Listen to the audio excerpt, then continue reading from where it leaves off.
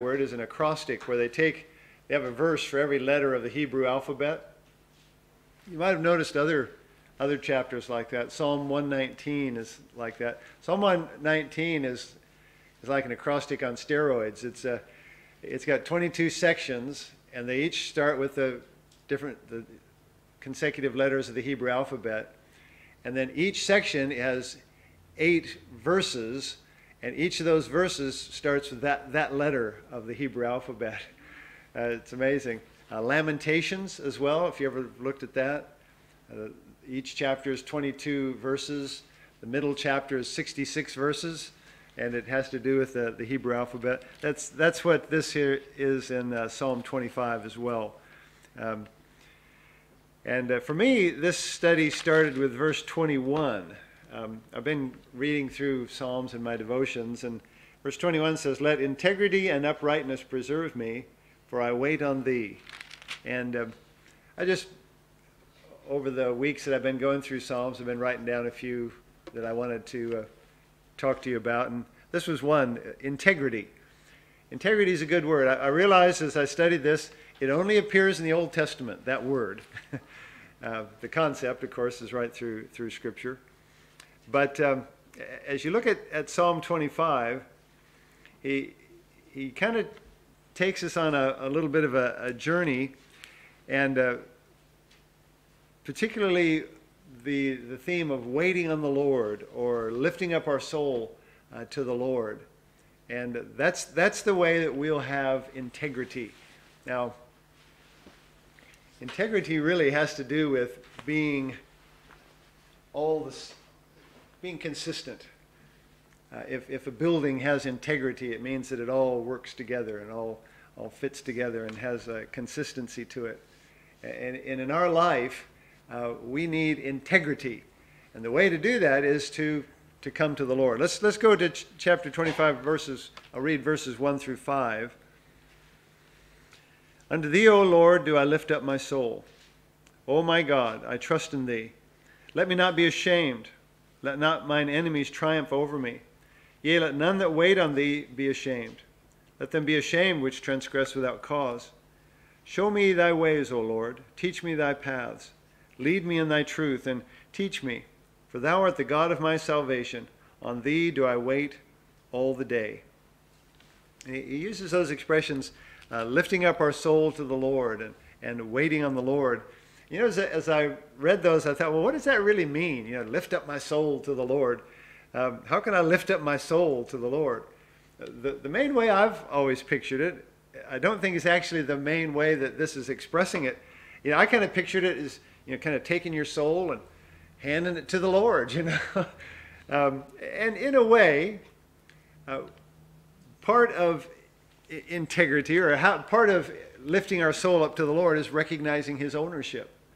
Like he talks about there in verse 1, "Unto thee, O Lord, do I lift up my soul." God made us a living soul, the Bible says in Genesis chapter 2. Only God can deliver your soul. In Psalm 25 verse 20, "Keep my soul and deliver me." He's the one who deals with it. We sang 1 Corinthians 6 about yielding our body and our soul to the Lord, which belong to him, which are God's. You know, they belong to God. God made you to know him. And the phrase, "lift up my soul to the Lord," it reminds me of the sacrifices in the Old Testament, where they would take whatever they were sacrificing and they would offer it to the Lord. And in one sense, that's lifting up our soul to the Lord. We just recognize that he has ownership. We're made to know the Lord. But I think the main reality here is lifting up our soul to the Lord means looking to him and trusting him.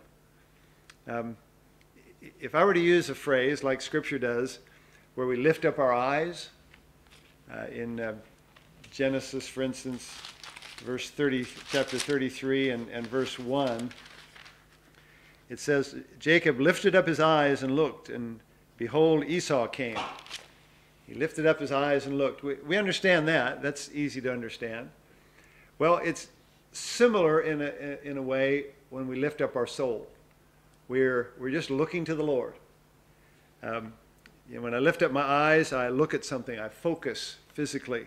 When I lift up my soul, I look to the Lord with all that I am. Soul is an interesting word. The word soul is interesting because it's more than just, like if you just talk about your body, well, that's your body.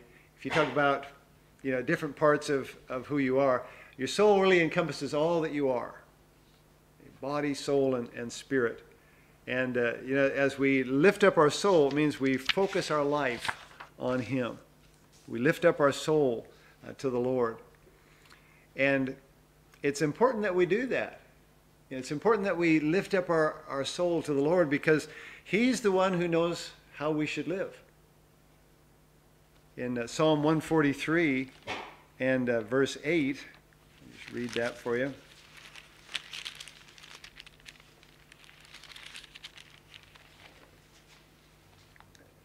Cause me to hear thy loving kindness in the morning, for in thee do I trust. Cause me to know the way wherein I should walk, for I lift up my soul unto thee. It's the Lord who knows. And if we'll look to Him, He can guide us. Job made this comment, He knoweth the way that I take. When He hath tried me, I shall come forth as gold. And he looked to the Lord. We sang the song, trust in the Lord with all thine heart. Lean not unto thine own understanding. In all thy ways acknowledge Him, and He shall direct thy paths. We lift up our soul to God because He knows how we should live. We do it because He's our guide. We don't want to be ignorant of what God has for us. If you look at chapter 25, verse 14, the secret of the Lord is with them that fear Him, and He will show them His covenant. A lot of people don't know what God wants for them. And, a secret is just something you don't know. Well, the secret of the Lord is with them that fear Him. When we look to the Lord, we can know what He wants. We don't always have to be questioning everything. We can be trusting Him. Just putting our hand in His and going with Him. One of the reasons people don't understand is they're not living verse 15. Mine eyes are ever toward the Lord. They're not looking to the Lord. They're not lifting up their soul to the Lord. We lift up our soul because He's our support. Let me read the rest of the chapter there, verse 16. Turn thee unto me and have mercy upon me, for I am desolate and afflicted. The troubles of my heart are enlarged. O bring thou me out of my distresses. Look upon mine affliction and my pain, and forgive all my sins. Consider mine enemies, for they are many, and they hate me with cruel hatred. O keep my soul and deliver me. Let me not be ashamed, for I put my trust in Thee. Let integrity and uprightness preserve me, for I wait on Thee. Redeem Israel, O God, out of all his troubles. He's just looking to the Lord to help him in all the things that he's going through. I wait on Thee. That phrase, I wait on Thee, is very similar to the one in verse 1. I lift up my soul to the Lord. Waiting on the Lord. If you look at chapter 25 there, verse 3, Yea, let none that wait on Thee be ashamed. Verse 5, Lead me in Thy truth and teach me, for Thou art the God of my salvation. On Thee do I wait all the day. Waiting on the Lord, lifting our soul to the Lord is just focusing our life on Him. And one of the things we're doing when we are waiting on the Lord is we're giving Him our expectations. One of the killers of life is expectations. We expect this and we get that. Psalm 62, verse 5, My soul, wait thou only upon God, for my expectation is from Him. We need to give God our expectations. And that's not something for the faint-hearted. It takes courage to just trust the Lord for your future, for what's going to happen. In Psalm 27, verse 14, he says, Wait on the Lord, be of good courage. and he shall strengthen thine heart. Wait, I say, on the Lord. It takes courage to wait on the Lord, but he'll supply the strength you need. And like he said in chapter 25, we don't need to be ashamed. Sometimes the world will mock us for trusting the Lord. You'll experience that. And it takes courage to trust him. It takes faith to trust him. Take a look at Psalm 123. I might read the whole chapter on this one. It's only a few verses. Psalm 123.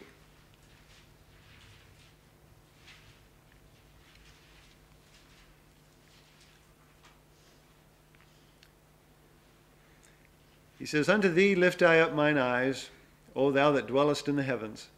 Behold, as the eyes of servants look unto the hand of their masters, and as the eyes of a maiden unto the hand of her mistress, so our eyes wait upon the Lord our God, until that he have mercy upon us. Have mercy upon us, O Lord, have mercy upon us, for we are exceedingly filled with contempt. Our soul is exceedingly filled with the scorning of those that are at ease, and with the contempt of the proud. See, it's not so much a contempt for ourselves, it's that when you trust the Lord, there will be people who say, oh, trust in the Lord. What a ridiculous thing. It takes faith, it takes courage. And we need to be careful that we're not just trying to work things out ourselves. You know, a lot of times the temptation is, well, I want this and I want that, so I'll do this and I'll do that, and it'll all work out. We need to be trusting the Lord. Trust in the Lord with all thine heart.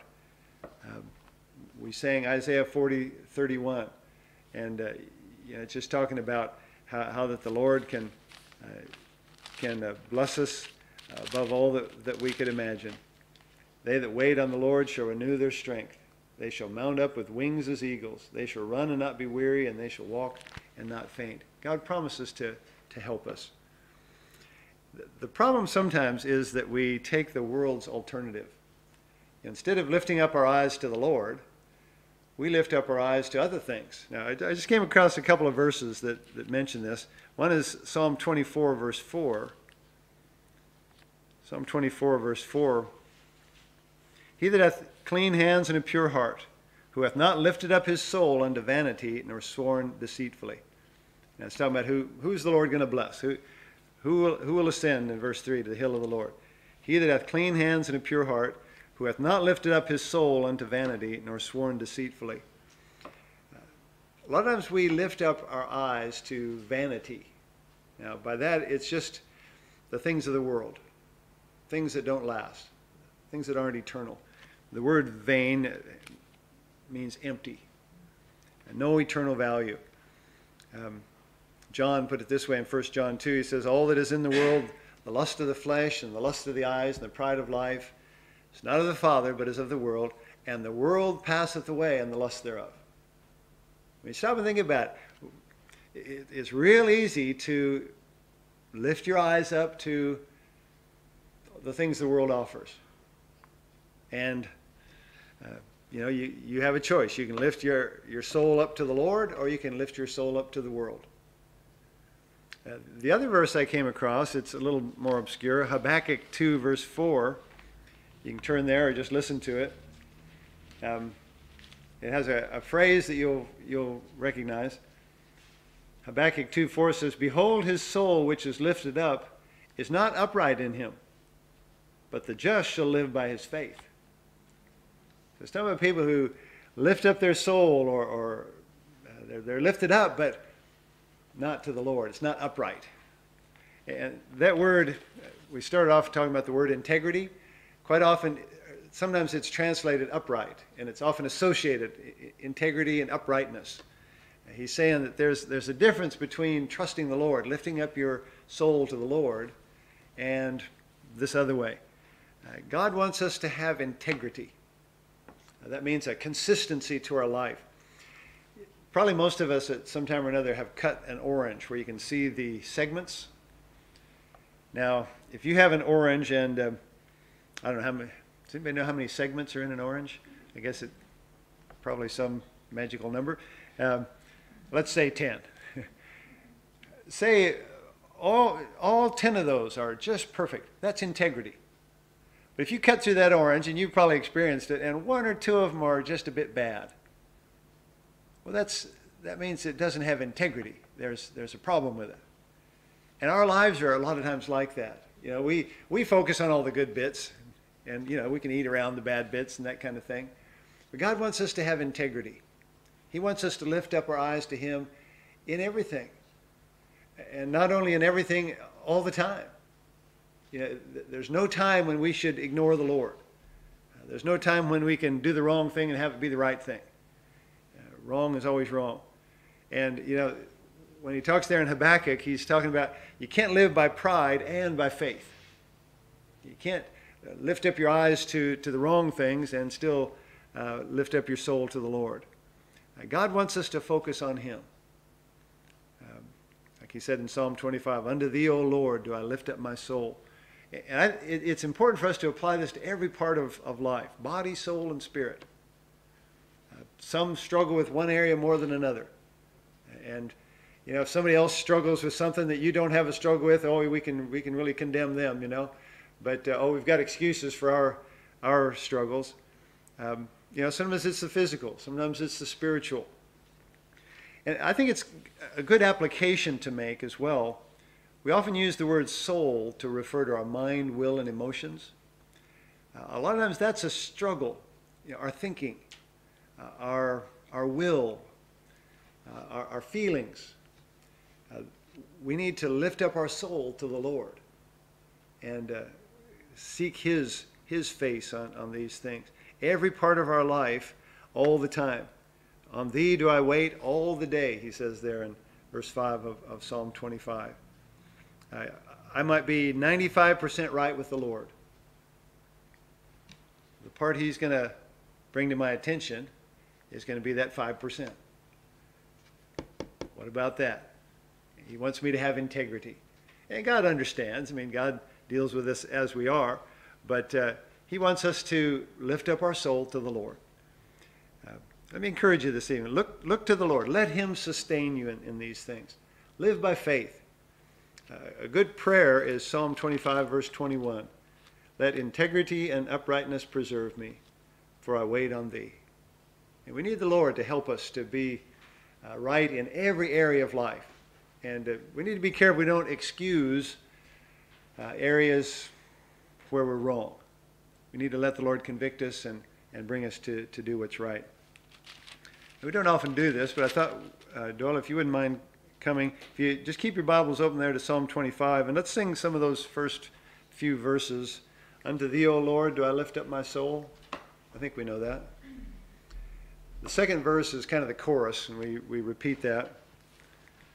Psalm 25, verses 1 through 4.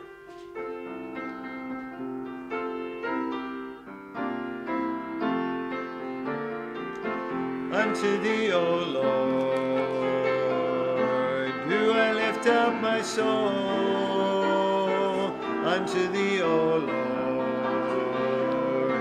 do I lift up my soul. Oh my God, I trust in Thee. Let me not be ashamed, let not mine enemies triumph over me.